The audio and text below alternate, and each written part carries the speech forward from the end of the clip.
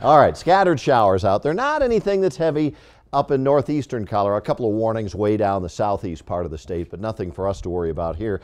And let's take a look at what that one looks like right now in Fort Morgan. There we go with our exclusive Viero camera looking north from Fort Morgan. I saw a couple of flashes of lightning a bit ago, but this is a fairly light shower. They're going to get heavier. Sorry, cooler Thursday and Friday with rain and thunderstorms on the way. You can leave the sprinkler systems off for a while, folks. We've had a lot of rain in the last week. It will turn warmer again for the weekend. It was a nice warm day today, the high temperature reaching 77, which is 5 above the average high, well shy of the record of 91.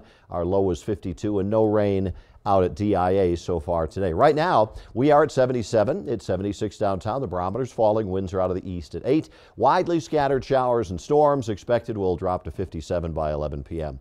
Here comes the cold front that's going to move in here and bring us a better chance of storms for tomorrow and Friday. Cooler air slipping into the state. Scattered storms up across Nebraska and extreme eastern Colorado even in the morning tomorrow. Lows will be upper 40s to low 50s. We'll see 30s and 40s expected in the mountains early in the day, and mostly cloudy.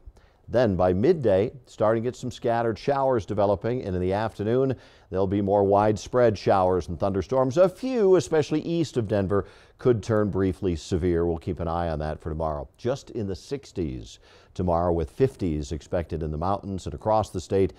Still in the 70s to the south and east of us and near 80 out west because that front doesn't get through there. But here's what happens as we head into Friday. We're still on the cooler side of the front. Storms likely. Fewer storms Saturday. Starts to warm back up a little bit. And still a few storms because with so much moisture in the soil, there's a chance almost every single day. Showers and cooler the next 2 days. A few storms over the weekend. But let's focus in on that rainfall coming up over the next 24 to 48 hours. And there's a lot of it coming our way. Another 1/2 inch to 3/4. Again, you can leave the sprinklers off, folks. We don't really need to use that water yet. Next week, 70s, maybe an 80 on Tuesday, and storms likely again coming up next Wednesday. We'll be right back.